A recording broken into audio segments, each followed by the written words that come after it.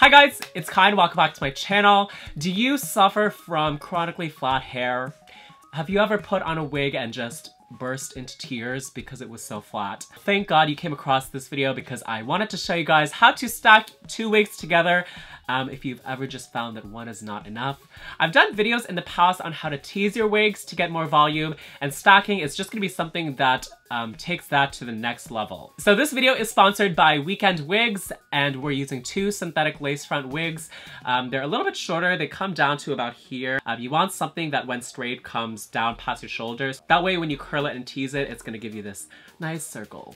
I'm into it, and this hair is huge. Here is what it looks like from the back.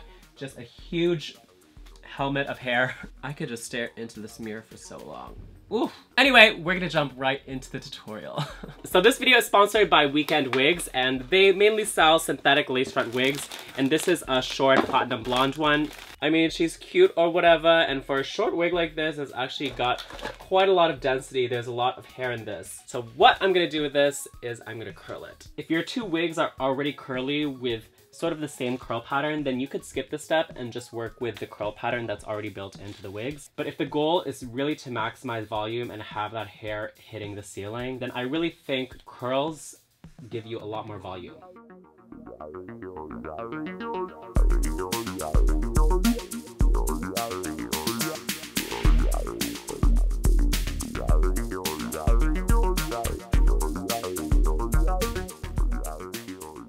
Alright, I put the hair up in rollers. It really is a breeze when you're working with short hair. I don't know why I don't do this more often.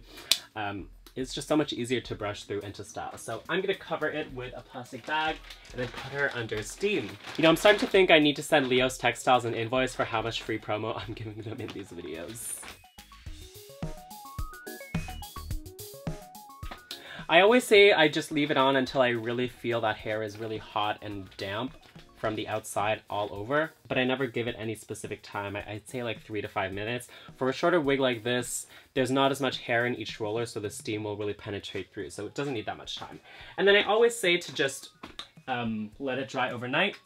But today, if you're in a rush, you can also just put a blow dryer underneath this bag and stick it in there for about 5 minutes until the hair is dry.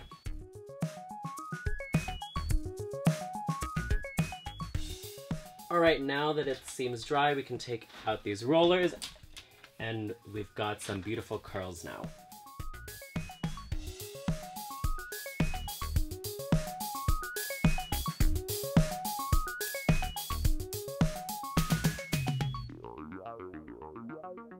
Right, so here's where we are now, and the wig is already looking much more voluminous with all these curls in it. You know some cooking shows where they're like, alright, put your cake in the oven and wait for 1 hour.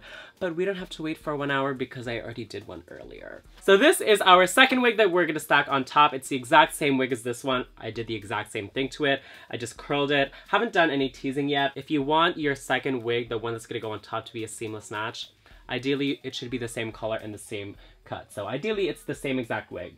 Since this is a lace front wig, I'm going to cut the lace off this top one. I mean, I'm going to cut the lace off of the bottom one too, but if you keep the lace on the top one, then it's just something unnecessary that's going to be visible. So cut it as close as you can to the hairline. So I'm also going to cut off these elastic bands because it's just unnecessary to keep them on when you're stacking this on top, and we have no need for them. So away we go. Right, so now this is ready to stack on top. So this, we're going to say, is our base wig. I'm going to section off the front hair. So this is about 2 to 3 inches of hair from the front that I've sectioned off so I can just hide the seam up there. Before I stack on my top wig, I'm going to do a little bit of teasing right in this area right here because our top wig is going to sit right on here, but as of now this is super flat, and in order to get really maximum volume, I want to add some volume right here so it puts the top wig on a platform. You can also get that effect by adding some sort of filler right here to bump it up, and maybe we can try out a combination of that. So I am taking some of this hair that's right behind this line of separation that we created, and I'm doing a little bit of backcombing. Now this backcombing, we have no intention of smoothing this out, so it can be pretty rough. It doesn't really need to be super neat. The idea is we're creating that base, that foundation for the top wig to sit on.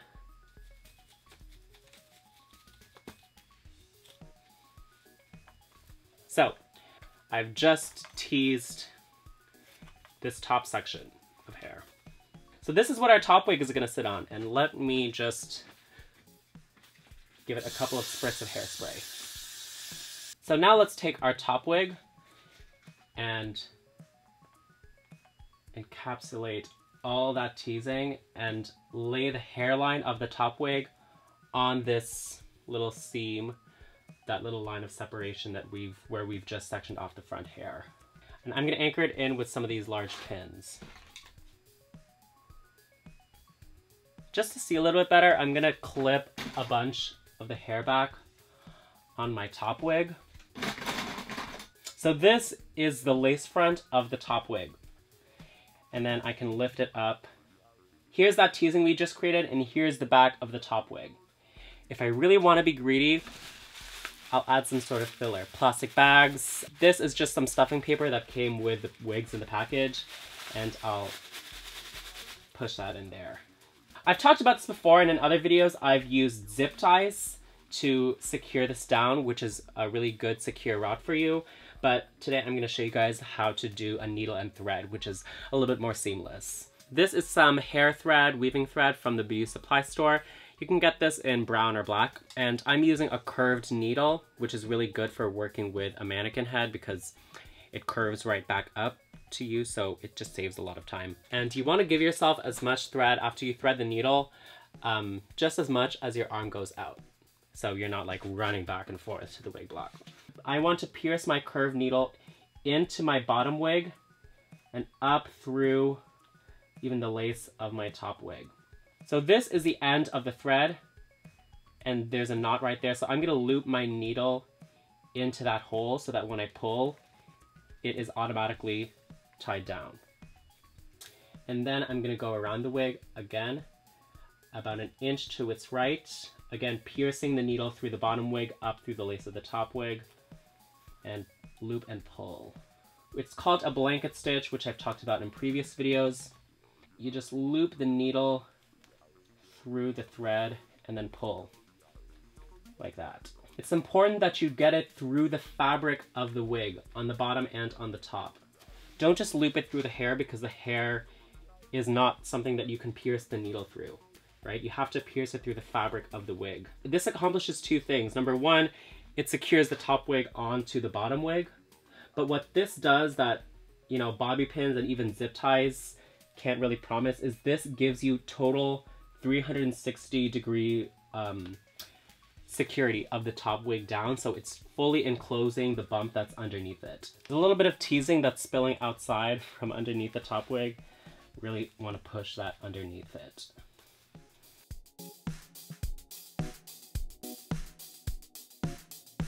You can end your stitch by looping the thread around the needle a couple times. Hold it in place with your fingers at the base, then pull the needle through, and that is going to create a knot. So now what have we just done? We've fully encapsulated that stuffing of paper and the teasing underneath the top wig so it can never come undone. All right, now look at all of the volume that we've got on this wig without even doing any backcombing at all to it, right? We only did that little bit of backcombing that's underneath the top wig, but you didn't even have to do that because you could just fill that with so much stuffing. So this is a great tutorial for those of you guys who are really uncomfortable with teasing. You really don't want to do that, or maybe you've tried and you just can't get the hang of smoothing it out. This is a method of getting really huge hair with just stacking. You can imagine the possibilities once we've teased it up, or even the possibilities when you want to stack more wigs on top or longer wigs. So I'm gonna do a little bit of teasing to this. I'm not really gonna go into much detail around my method of teasing because I've already done a very detailed video about that, which you can go check out. But the secret to a great tease is to use your pinky finger.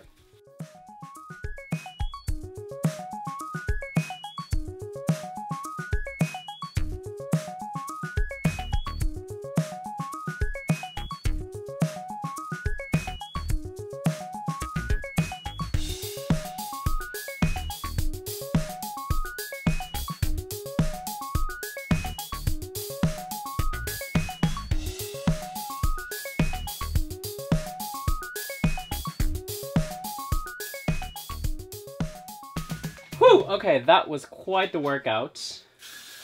I am gonna deal with these last few pieces of hair later on, but I'm gonna start to smooth her out. Let's kind of do a little bit of a swoopy bang moment and start to guide her over this way. Mostly just brushing out the front because the way the back is with all those messy curls, I'm actually into that look. So I just want to really smooth out the front portion so this part is not so ratty. Right, so after I've smoothed that out, I'm gonna lock it in with hairspray, but first I'll put these clips in. You can smooth out the ends if you want, just by brushing them. And don't brush through it like that, right? Just brush it gently and softly, and the hair will respond gently and softly. Just take these out and sort of secure this a little bit better with some hairspray. To get this to really lay nice and flat, the trick is to spray and then really brush it back. And with my hand there, I'm gonna smooth the end. See how that is nice and flat? Secure that with a blow dryer. And because this is short hair, it can really stand up and you can really get lots of height out of it. It's not gonna fight as much as long hair would. Right, now I'm gonna tease up these last sections of hair.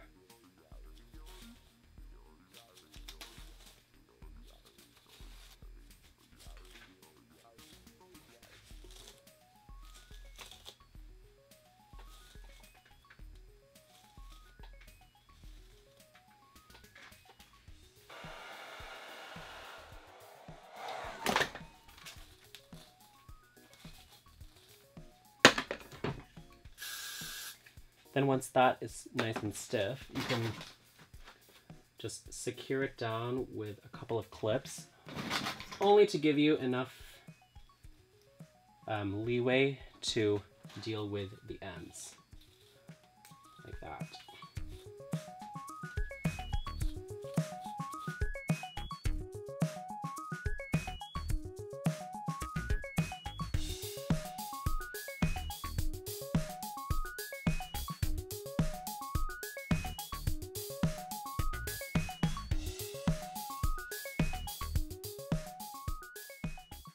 Alright, I'm loving the way this has turned out. I've ended up styling her to be a lot more tame than what we had earlier, but as you saw, this hair gets really huge and wild. Let me just go put on some makeup and a cute little outfit and show you what it looks like on. Alright you guys, this is how the look turned out. I hope you guys learned a lot from this video and that you liked it. If you did, be sure to give it a thumbs up and subscribe to my channel. I can't stay long, I actually have to head back to the palliative care center. But before I go, let me give a quick shout out to some of these people who've been tagging me in their Instagram posts for some tutorials of mine that they've recreated. If you're gonna recreate anything from my channel, please tag me just because I would love to see. But until I see you guys next time, I hope you're all doing well. Bye!